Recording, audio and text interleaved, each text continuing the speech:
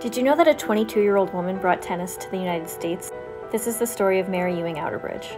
In 1874, while visiting Bermuda, Mary saw British officers playing this racket sport, and she brought the equipment back with her to New York City. The first matches were played at the Staten Island Cricket and Baseball Club, and soon courts were built in Newport, Rhode Island, Plainfield, New Jersey, and Tuxedo, New York.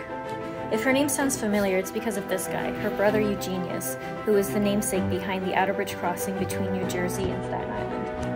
Because of her actions, she's referred to as the mother of American tennis. Tennis is one of the few sports that awards equal prize money to both men and women thanks to the efforts of the original 9, and this year actually marks 50 years of equal prize money between men and women. So be sure to grab your racket and head to a tennis court this Women's History Month.